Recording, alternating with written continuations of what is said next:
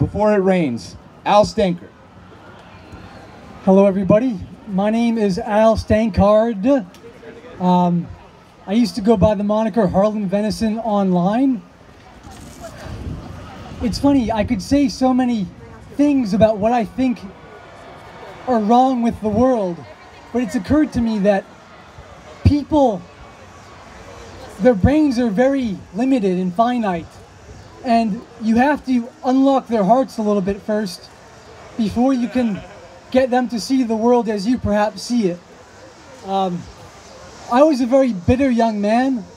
I think if I were 14 right now, I'd be far-fash. I felt sort of suffocated under the crush of anti-white scapegoating and rhetoric when I was younger. But then, as I got older, I felt so bleak about it, and I realized that we need some sort of non-violent means of bringing humanity together and ending the identity politics, which, call me crazy, but I think it is driving socioeconomic inequality in the US. It's a smokescreen for the abuses and excesses of global capitalism, which I'm not opposed to fundamentally. I think globalism is inevitable, and I think capitalism could use a little bit of tweaking, but it is not so far from human nature. And so for me, I see an opportunity to stave off great catastrophe. I feel like our society is in a doom loop. These people over here, many of them are blindly hating us, and a small minority would gladly put a bullet in my head or Jason's head if they could. During inauguration, I was there. I was walking among the protesters, and I remember Richard Spencer randomly showed up, and I was there by sheer coincidence.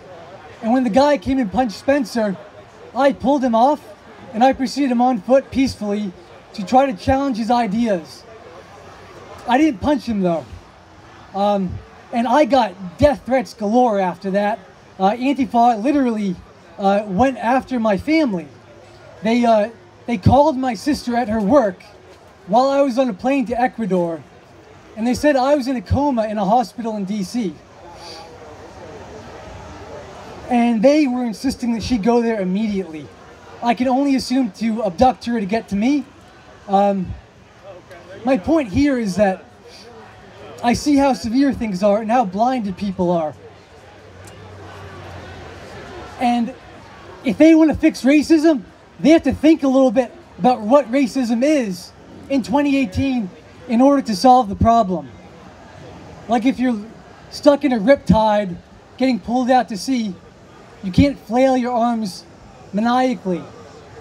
You have to pause and appreciate the situation and relax and think about what's going on. If you want to solve a physics problem, you don't start doing math immediately. You think about what problem you're modeling. And in my mind, the excesses of the scapegoating of whites, to repeat, is intended to draw attention away from the real problem. And it disheartens me to see that even while there's still some people who believe in a world without identity politics, like Bernie Sanders, even he is being pulled through the muck. And it's driving society apart.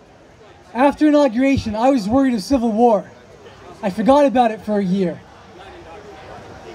But then at this time last year, I was in Hungary. I just got back from India. And it occurred to me, this is a very, very serious age we live in. And it sounds crazy, but I'm all for white equal rights. But I want a world that fits together in one piece for more than just a few more years.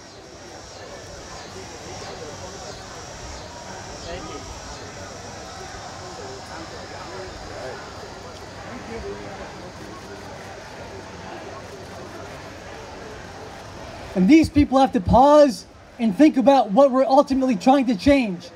Even if some of our hearts are filled with hatred, maybe it's because we haven't learned how to express ourselves the correct way, in a way that maybe they can understand. I'm not a nationalist, I'm not even alt-right, to be honest. I believe that the scapegoating of whites is inaccurate on several levels.